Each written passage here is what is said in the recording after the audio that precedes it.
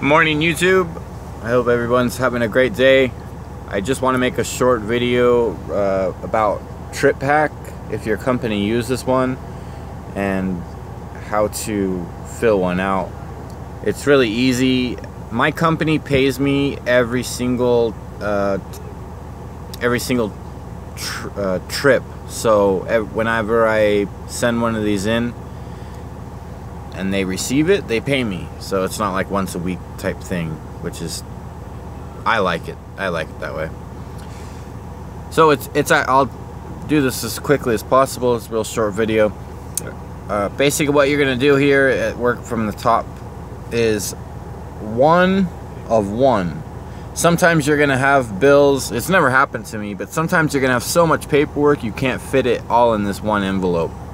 So you might have to use 2 envelopes. Then you would do 1 of 2 and 2 of 2. You know what I'm saying? If you need to use 2 envelopes for the same trip. This right here is going to be your load number. That's going to come from your company. So you put your load number in right there. This is your truck number, your tractor number, your trailer number that you used for that run right there. Next, you're going to have your begin date, when you picked up. So, for example, the 20th. The end date, when you finished, when you arrived, when you dropped the product off. Your first and last name is going to go here. And your this is a little confusing, but begin place and end place. So your begin place is not where you picked up. Your begin place is where you last left, or excuse me, where your previous delivery was from.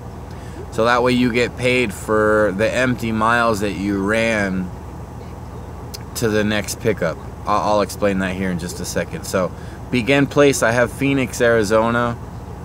End place, I have Denver, Colorado. So that's pretty much it for the top section here. If I rotate it,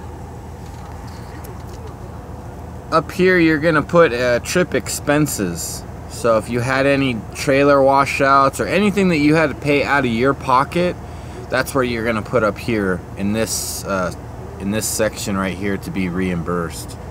So for example, you just put the date, put the description of what it was, for example, trailer washout or toll.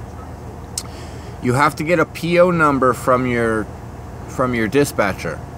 So just send the macro in and request the PO for this amount and what it was for. They'll send you a PO number. You write that down in this column right there.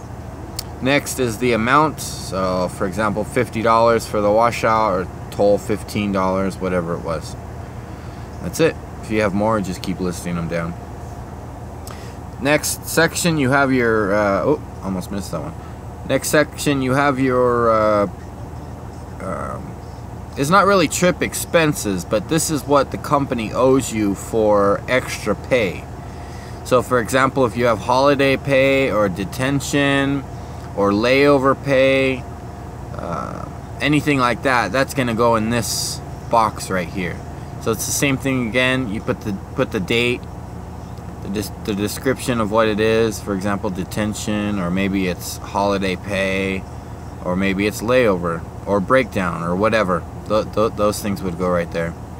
Again, they're gonna give you a PO for it, so request a PO and the amount that they owe you, 30 bucks or whatever it is. And then next here you have your trip routing. So this is where I'm gonna refer back to the begin and end place. So you notice your begin place was Phoenix, Arizona.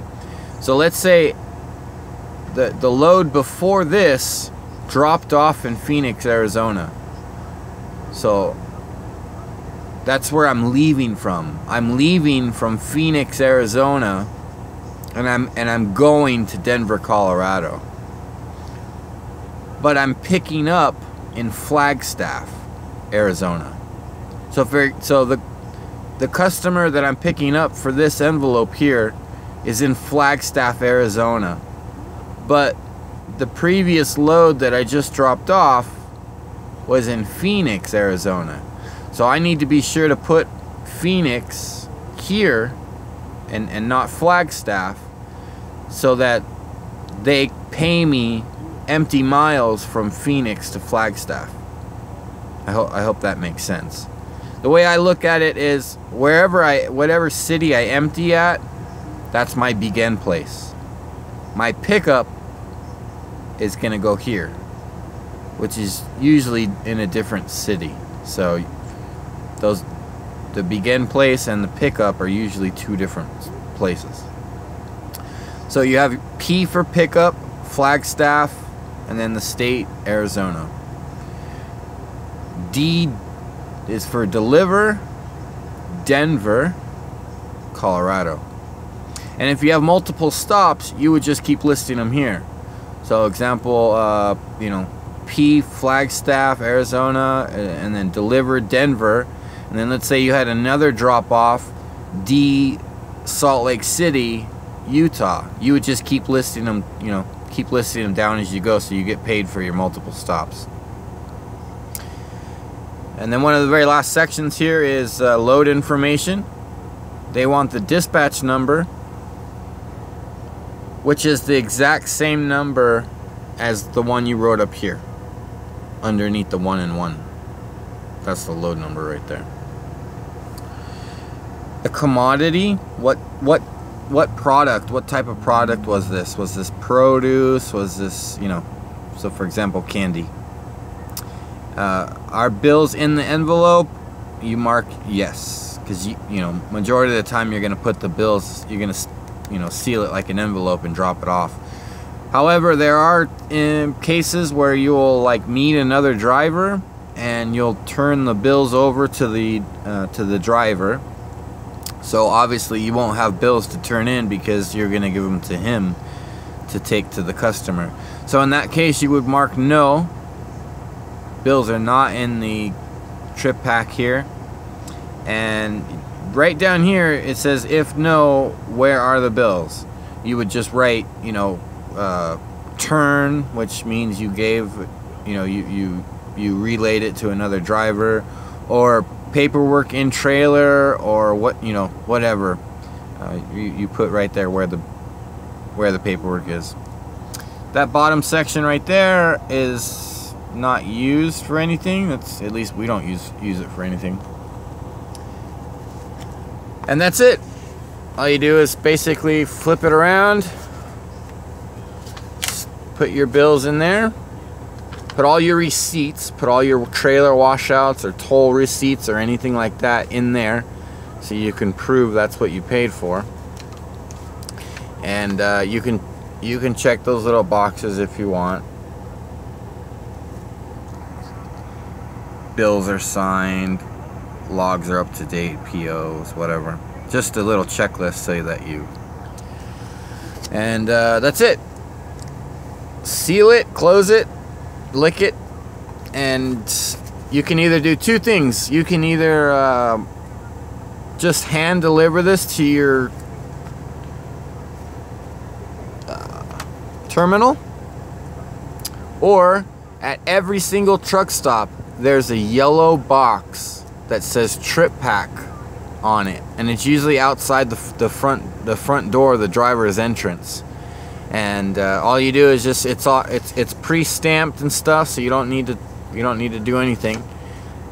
Just pop it in the yellow box that says TripPak, and I would say it takes about 2 days, 3 at the very most, for the company to receive the TripPak.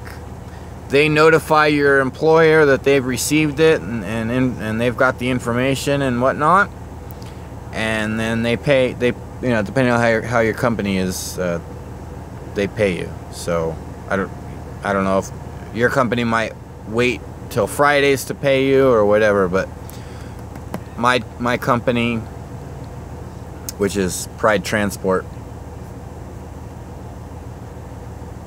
good company. They will they will hook you up. So that's it. Any questions or comments, just leave them below, and I'll help you out if I didn't explain anything correctly or confused you. But I hope you guys have a great day. I'm on my way to Salt Lake City. It's a beautiful day here. I'm about maybe 60 or 70 miles outside of Las Vegas. I've got about 320 miles to go to Salt Lake City. That's where my drop-off is.